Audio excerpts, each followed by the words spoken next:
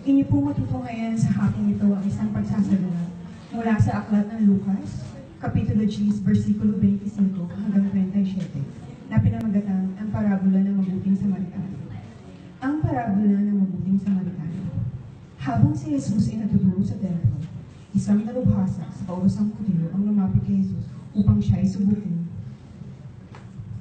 Guro, ano ba ang dapat kong gawin upang magkaroon ng habang buhay na walang hanggan? Tanong niya. Sumagot si Jesus. Ano ba ang nakasulat sa kautusan? Ano ba ang nababasa mo roon? Sumagot ang lalaki. Ibigin mo ang Panginoon mong Diyos ng buong puso, buong kaluluwa, buong lakas at pag-iisip, at ibigin mo ang iyong kapwa gaya ng pag-ibig mo sa iyong sarili. Sabi ni Jesus. Tama ang sagot mo. Gawin mo yun at magkakawit ka ng buhay na walang hanggan. Upang huwag siyang lumabas na kahiyahiya, nagtanong pa ang lalaki. Sino naman ang aking kapwa? At sumagot si Jesus. May isang taong naglalakbay mula sa Jerusalem papuntang Jericho. Hinarang siya ng mga tulisan. Kinuha pati mga damit sa kanyang katawan, binugbog at iniwang halos patay na.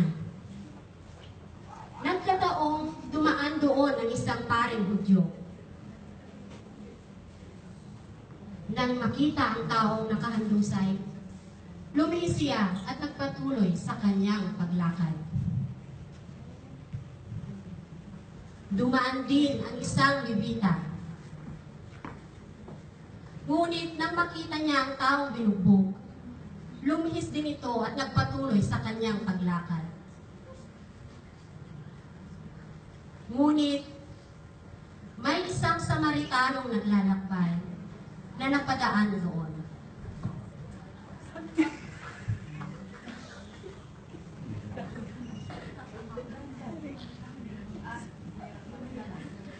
Nakita niya ang biktima at siya'y naawa. Nilapitan niya ito.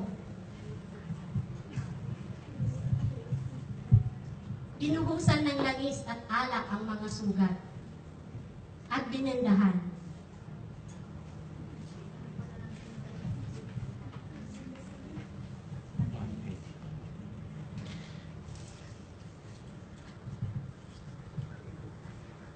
Pagkatapos, ang lalaki ay sinakay ng Samaritano sa kanyang asno.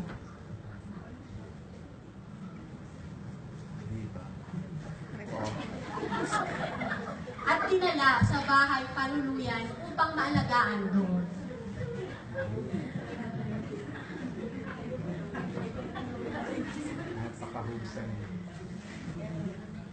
Kinabukasan,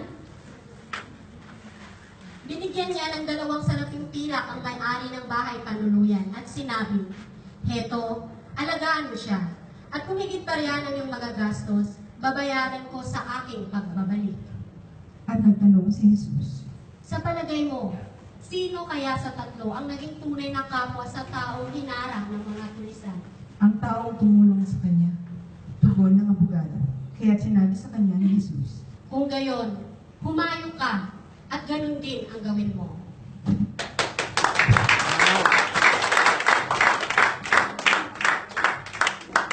Nakikilala ko po sa inyo ang mga nagsipaganap. Daddy Abayon at Minerva Pagod, bilang mga tulisan. Ang tulisan. Cindy Dedeles, bilang isang Levita. Ganda naman. Okay. Bernadette Fer, bilang isang Hudyo. Wow. Donna Kiev, may-ari ng bahay panuluyan. Yolanda Aquino, ang dakilang asno. Maricel Lictawa, ang biktima ng malalakban. Magaling na, magaling. At Gigi Montero, bilang isang mabuting samaritano.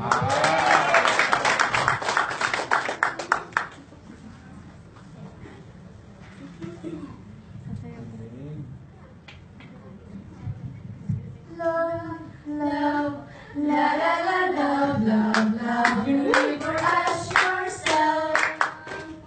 Love, love, la la la, love, love, love your neighbor as yourself. We gotta show a little kindness, show the world wherever we can.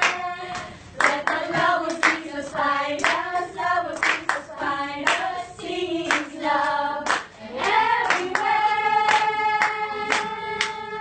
Love, love, la la la, love, love, love your neighbor as yourself. Love, love, la la la, love, love, love your neighbor as yourself. We gotta share the love of Jesus, share it with everyone. Everyone who sees us, open their heart and love the Son. Love, love, la la la, love, love, love your neighbor as yourself. Love,